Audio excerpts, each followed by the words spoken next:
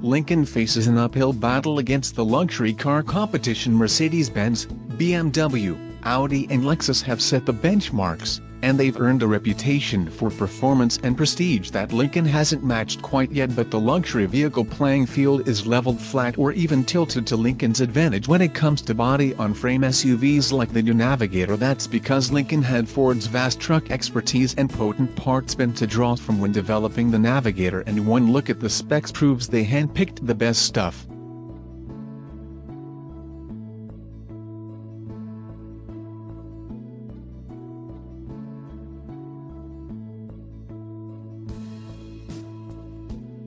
The Navigator may not have deep-lug off-road tires, hugely blistered fenders or a long travel off-road suspension, but behind the Lincoln's elegant and giant grille beats the heart of the Ford Raptor. Yes, Lincoln's 3.5-liter twin-turbocharged V6 makes the very same 450 horsepower and 510 pounds-ft of torque here as it does in the Raptor. That's a 70 horsepower and 50 pounds-ft of torque bump over the last Navigator, and it trumps the big and thirsty V8 in the Cadillac Escalade by 30 horsepower and 50 pounds-ft.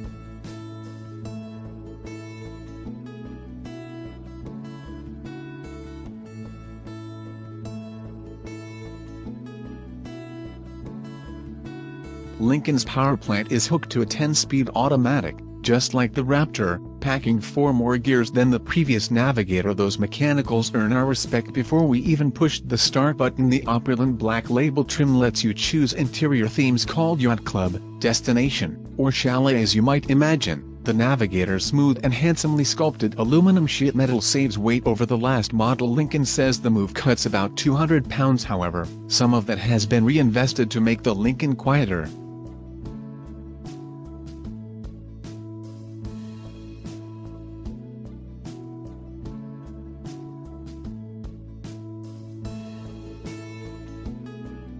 The team installed laminated windows, loads of sound deadening, mass damper countermeasures and an active noise-canceling system with 3 mix inside to keep the big truck silent. The Navigator's chief engineer, Andrew Kernahan, says this rig is not only the quietest in the class but the best in terms of Lincoln's internal articulation index, a measure of how clearly occupants can hear one another.